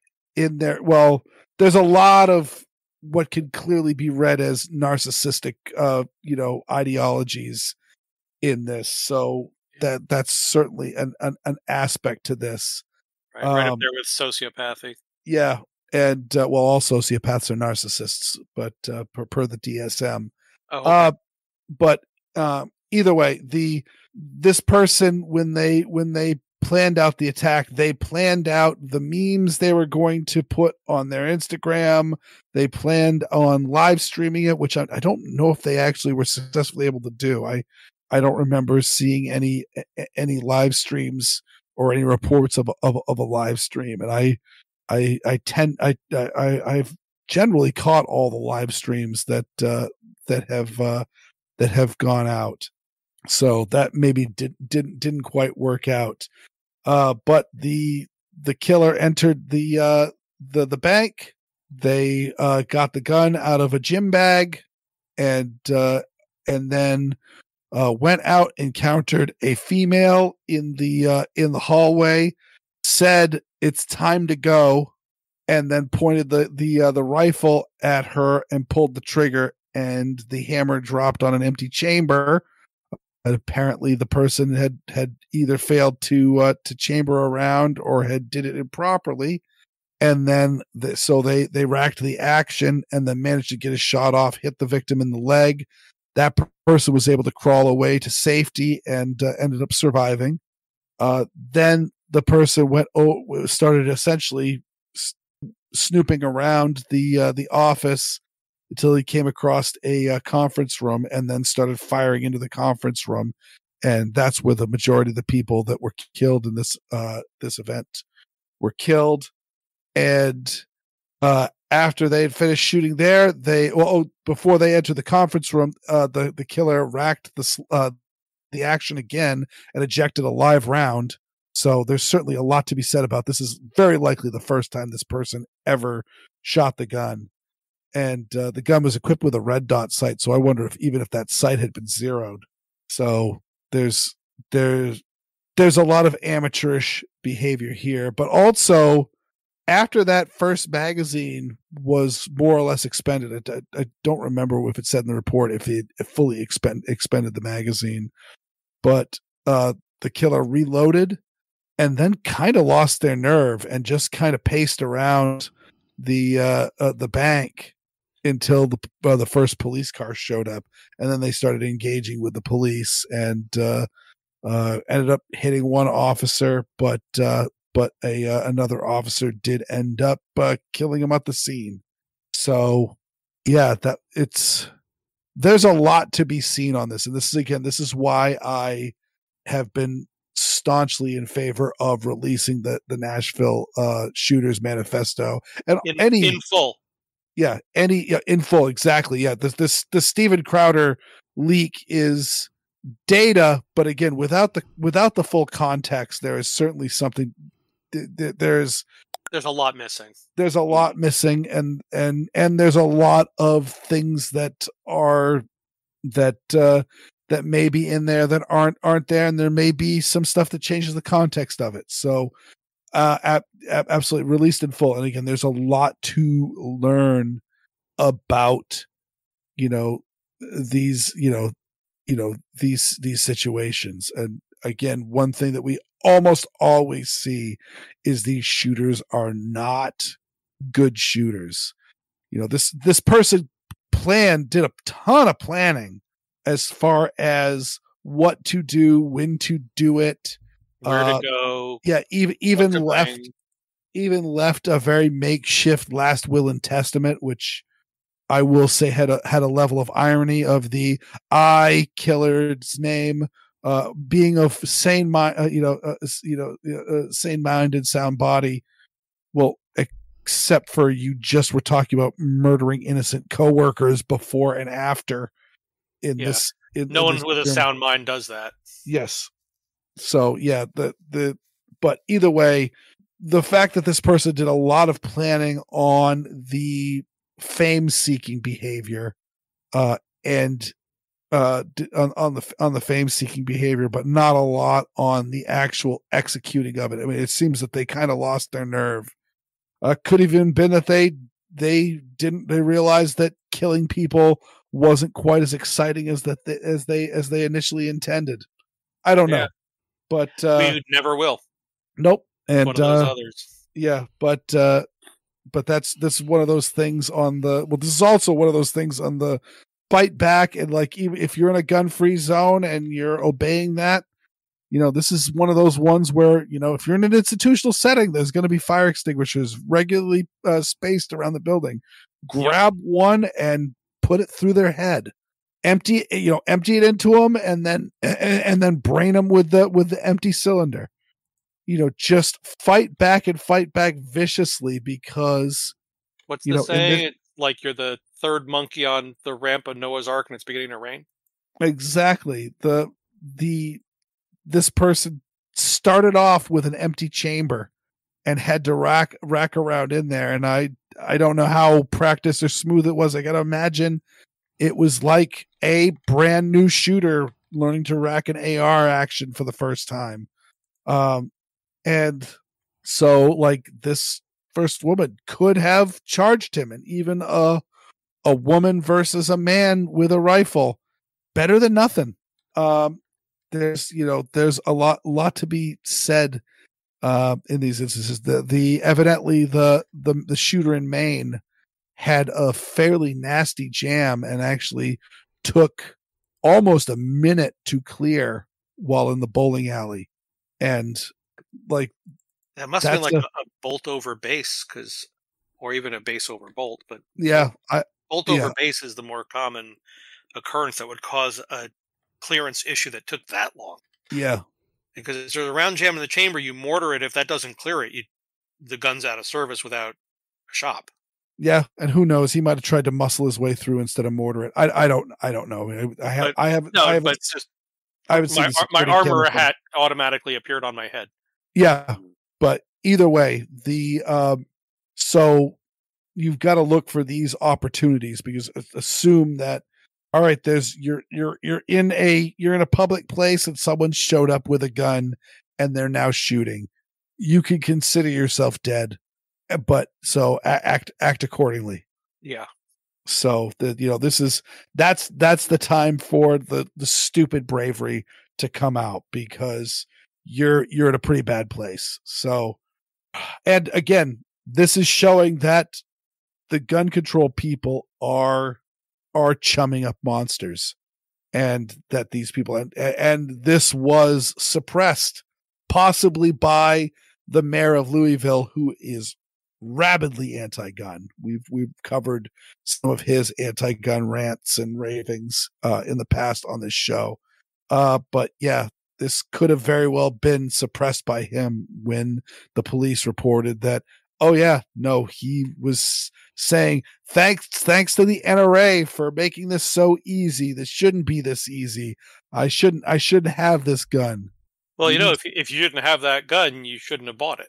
Well, but the point is that they're saying I shouldn't have this gun, so no one else should have it either. That's correct. That is correct. And never mind the fact that it was an AR-15 that split this dude's skull open and ended his little reign of terror. And and never mind that if anybody in that bank had a firearm and had a minimal amount of range time, things would have probably gone a lot differently. Yeah. Good times. I mean, that's one word for it. Yeah. Now, speaking of good times, I'm guessing, Weird, you put this next one in because you just love kicking yourself some Alec Baldwin Scrotum. Oh, I put that one. Actually, yes. Yep. No, I was reading the wrong one. There we go. Yes. Yes. This one is a very, it's a video, and it covers a number of gun news, but one of them is some footage from the movie Rust was leaked, and it shows Alec Baldwin Say his name correctly. Alec Baldwin. Oh no! Thank you. Alec Baldwin doing one of the gunfight scenes in the movie, and he is on several occasions giving direction to the crew to move in various places, so that when he swings the gun around from the position, there's a bunch of things where he's falling down and shooting from odd positions, that when the gun, he doesn't want to have the muzzle traverse a live person for the scene. And of course, this is obviously with a blank firing gun, or a gun loaded with blanks. Obviously, we know that the firearm that he used, and most of the revolvers used in movies, is not modified to take blanks. It's not necessary. It's not necessary, so you just don't do it. You just load it up with blanks. But it shows, which is really sad. Again, one of my statements about Rust is that the Helena Hutchins and the director should have never been in front of Alec Baldwin for this scene. And it's against the 4 rules of gun safety. It's against the SAG-AFTRA rules for safe gun handling on set. All of this, there are lots of precautions that could have been done. Again, it was likely a digital film camera. Or a digital movie camera. Even so, the monitors, as long as you have a long enough cable, could be anywhere. They didn't have to be in the building. Yeah. And so, yeah, exactly. They could have been. I mean, I have definitely seen, seen stories of directors directing the B crew on the other side of the planet as they're shooting B-roll footage, and the director is reviewing the footage more or less in real time. Obviously, there's going to be some delay over that large a distance, but again, there's nothing stopping you from being somewhere else using modern. Part of the movie we did for the film track about the cast of that crazy movie being stuck in the hotel. The Bubble, yeah. Wasn't that actually part of the joke in that movie at one point? It may have been. It was a really good movie, but I don't know if I'd say really good. It was a really fun movie. I enjoyed the hell out of it, actually. But that just means it was really fun. Doesn't mean it was really good. Yeah, but either way, what I'm trying to say is no, but I'm agreeing with you that this is really chilling, because not only should the director have known better, I mentioned the fact that Alec Baldwin has a director credit as well, so therefore a lot of the guild rules that may not have been as well played through for an actor would have been added to his briefing as a director. The director should have known that he and he and Helena Hutchins should not have been behind that camera. They should have been off to the side somewhere outside the building, especially given, like I said, that the Hannah Reed, the armorer, was not even in the building allegedly because of COVID restrictions. Yeah. And the director, Joel Souza. Okay, thank you. I'm horrible with names, so I had to look it up. Yeah, I wasn't concerning the only one I was really concerning myself was Helena Hutchins, just because she was killed. But we should also mention the name of the injured party as well. Yeah, that's true. In fairness. Yeah, though I am fairly uncharitable about the fact that I think that he holds far more responsibility than he is being held for, just for simply allowing this to happen. Not just the live ammo getting in, that can be explained away, but just the fact that Alec Baldwin drew a firearm from a shoulder holster while on camera and pulled the trigger and it hit two people, directly is inexcusable, especially with the technology that we have today.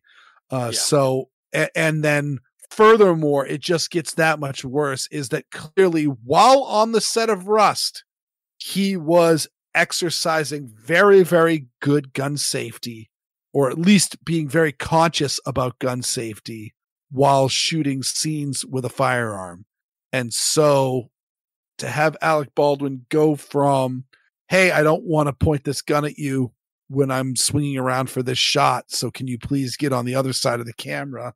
And yet then suddenly having an instance where he is drawing a gun and pointing it at them. Now, granted, in Alec Baldwin's defense, it's been said over and over again, and it's essentially indisputed, that when the assistant director who was acting as the armorer in this instance, handed him the gun, he said "cold gun" without obviously checking it.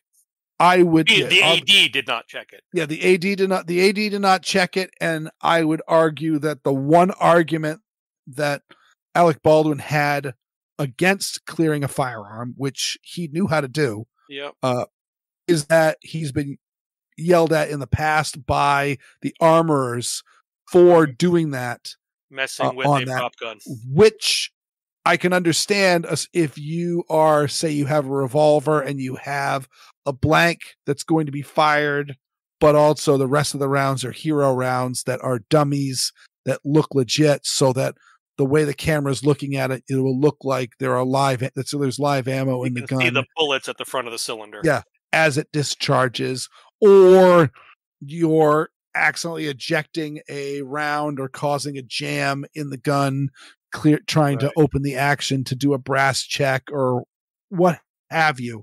I can understand all of that. Guns could need to be staged very, very, very specifically, and that might not be something that's obvious to an actor. But if someone hands you a gun and says "cold gun," there's nothing you can screw up on that gun. Open the chamber. Look at all the chambers. If it's if it's a revolver, any sort of thing. There's nothing to stop you from doing that, and it just makes good sense. If there's not supposed to be anything in the gun, verify that there's nothing in the gun. And then furthermore, the same I will say Alec Baldwin never expected there to be an ounce of ammo in that gun. So the fact that he might have been behaving differently there is, for an actor, understandable, but for a gun owner, obviously we know that the first rule of gun safety, the gun is always loaded. It means that you never, ever treat a firearm differently because it's unloaded. Because number one, it may not be unloaded in the case of Alec Baldwin, and then it's just number two is the same as number one. It's just it may not always loaded until you've confirmed it's not loaded, and if it ever leaves your control, it's loaded again. Yeah, and then even then try to treat it like it's loaded even after you confirmed it's completely unloaded. You don't point at other people. You don't. Yep. Yeah, it's going to be interesting if anything happens over this. I mean, obviously he's been recharged, and so there's another trial set. We will see if it goes to full trial, if there's a plea deal and all of that. Obviously Hannah Reid is still awaiting trial, and there's her behavior and the evidence that I've heard against her on the fact that there were multiple accidental discharges of firearms that shouldn't have discharged, and the fact that they were target shooting off in the desert with live ammo, and that the investigators discovered lots and lots of live ammo in various places where there should not have been live ammo. Yeah. Which is, how disappointed is her father in her right now? Oh God. Yeah. Thel Reid is possibly the greatest Hollywood armorer, in the history of ever. And how many injuries occurred under his watch? I don't think there were any deaths because he wasn't on the Crow. Yeah. No, he was not. Not that Yeah. not that I know of. Yeah, I didn't think so. But I mean, No, I would argue no. I mean, I did see an interview, or no, it was Hannah Reid was mentioning that that her father was the one that taught her to cross drill her hero rounds and put BBs inside them so that they would both be visibly visibly demilled, but also have an audible sound associated with not working. Yeah. And so she either didn't follow through on that or wasn't in control of it. Because we've talked about already is she wasn't allowed in the church on the set where this shooting occurred. So she might have done other irresponsible things, but I don't see how she can be held responsible for that gun when she was never in control of it. Yeah. Especially since if the AD was acting as the armorer, right? You would assume, again, like all of us, I talk about it. We were taking a tour of the NRA museum exhibit at one of the NRA annual meetings, and they had the Savage 45 that was used in the 1911 pistol trials, and my friend was the first one to get it. And the first thing he did was he pulled the action open and checked it, and they went, "Oh, there's something." I mean, there's something wrong with this one. We wish you hadn't done that. Exactly, and all that, and he was just like, "What am I going to do? Someone just handed me a firearm. I'm going to clear it." And nobody argued with it. And everyone's like, "We understand that. Yeah. We just wish you hadn't." Yeah, he hadn't gotten in any trouble. It was just a. The action had been so when I got a chance to handle it, the action was locked back and was not going forward. It was not going forward. No. So I don't know what the story was with that, but either way, it makes me wonder if our opinion of this would be different if instead of Alec Baldwin saying, "No, I didn't pull the trigger, I'm completely innocent," it was, "Look, I was handed this gun by an armorer or AD or her, but it was handed to me in good faith. I was told that it was completely harmless, and therefore there shouldn't have been any harm in pulling the trigger while I was shooting the scene." I mean, there is still some culpability there. He should have double-checked. He shouldn't have had his finger on the trigger for practice, whatever. But if he, instead of saying, "No, I didn't do a thing," it was like, "Look, I was told it was safe." The responsibility, the negligence lies on the person who handed it to me and assured me that it was safe. I think we would be interpreting a lot of this differently. I would certainly be a lot more charitable. Exactly. Yeah, I agree with that to some extent, and I will always say that despite my distaste for Alec Baldwin and his love of gun control, and just our dislike for him as a person. Yeah, he's a jerk. He's generally a jerk. He's one of those actors. Mm-hmm. And again, I will also say I am someone who had made a choice of either I can be in love with movies and like to watch them and talk about them, or I can be someone who is a moral absolutist and will avoid things that are essentially putting money in the pockets of terrible people. And we've already talked of my love of Roman Polanski movies, so that should say a lot about it, because there are a few people more terrible than Roman Polanski. But in the case of Alec Baldwin, I've never once said that he should have the case of murder or any of the intentional death situations. This is very clearly an accident and has always been an accident. There's certainly a lot of distaste for the fact that he's saying I didn't pull the trigger, despite the fact that he's on camera putting his damn finger on the trigger. and saying that it was the gun's fault. Anything but him. But also, now granted, I don't know who's behind the camera in this scene in the video that I posted, but he certainly seems comfortable enough, and he's certainly an arrogant enough guy that he's not beyond telling other people what to do. That why would he? And certainly you could hear him saying the name Helena, in these scenes. So he's certainly not being passive and being totally submissive to the director when he's in costume.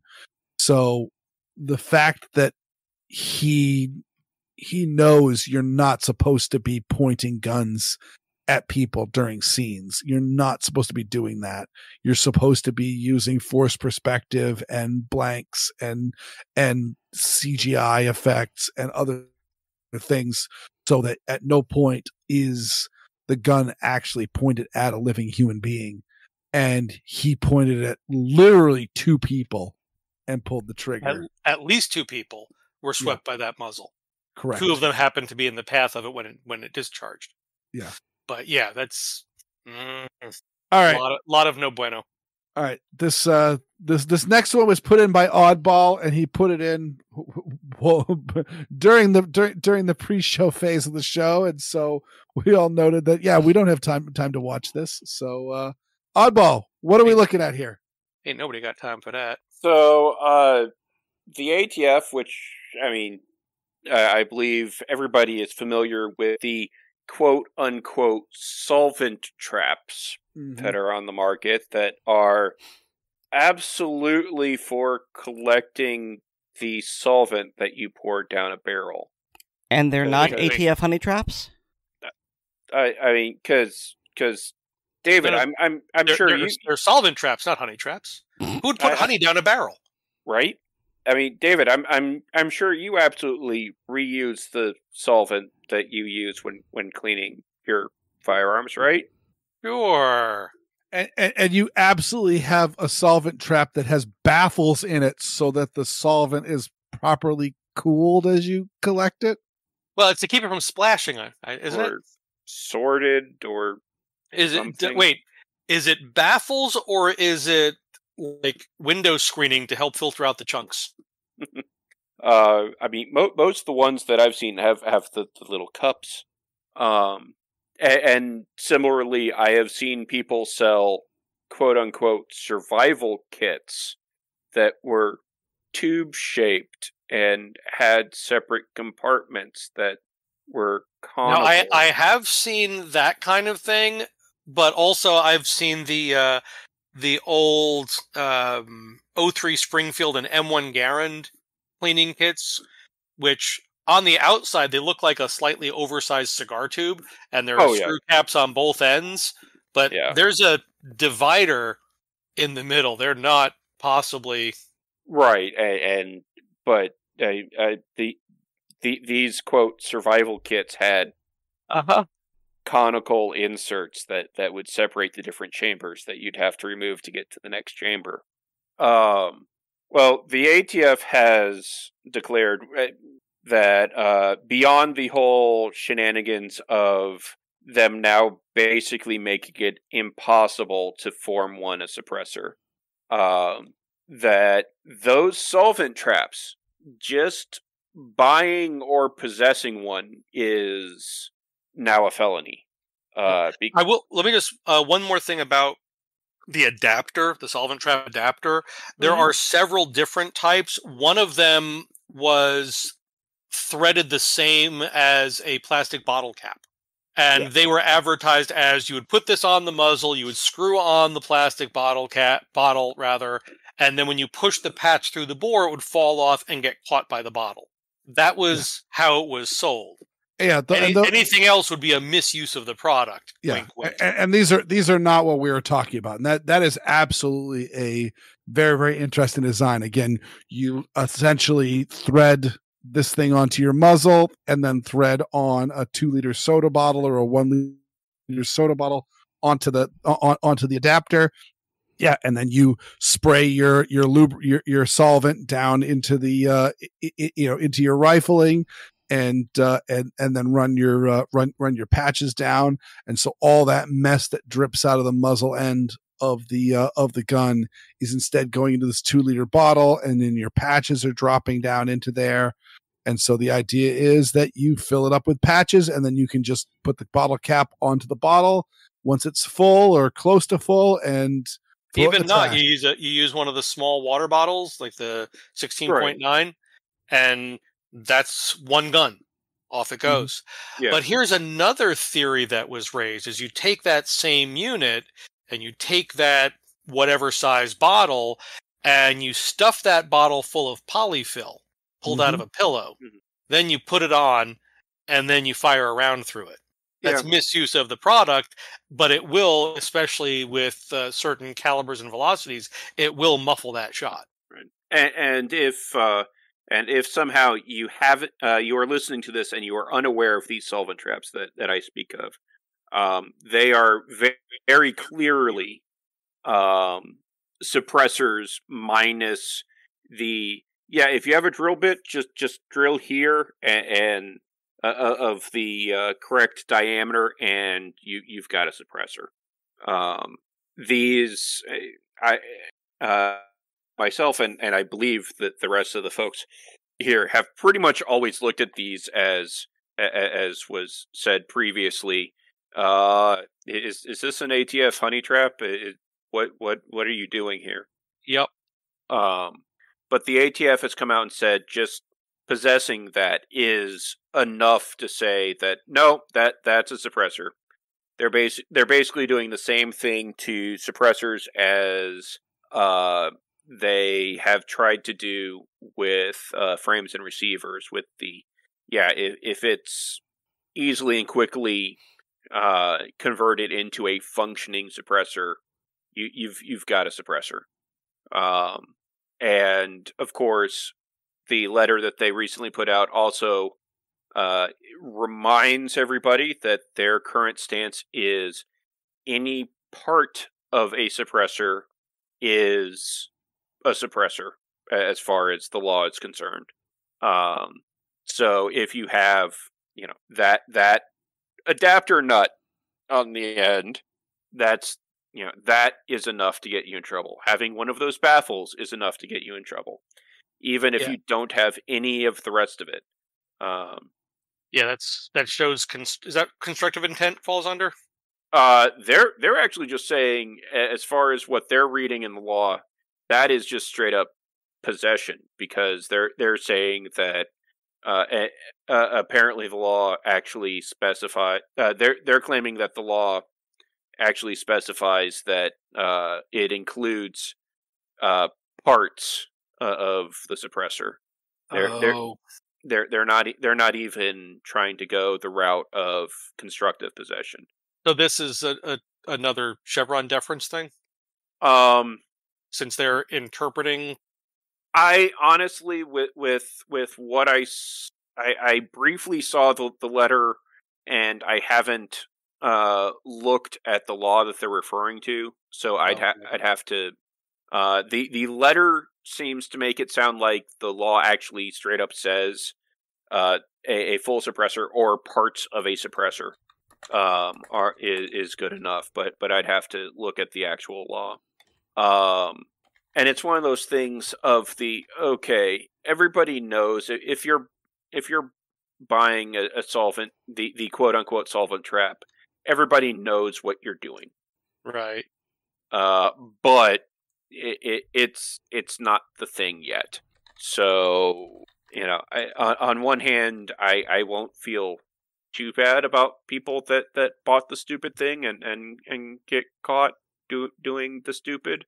But on the other hand, it doesn't sit real well with me.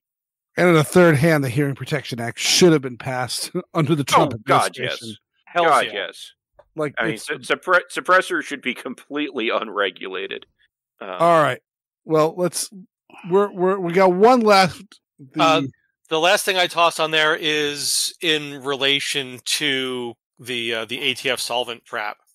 because a comment was made in the chat earlier by was it Matthew or Heinrich from Geeks, Gadgets, and Guns, that I'm tempted to submit a Form 1 and for parts provide a link to McMaster Car.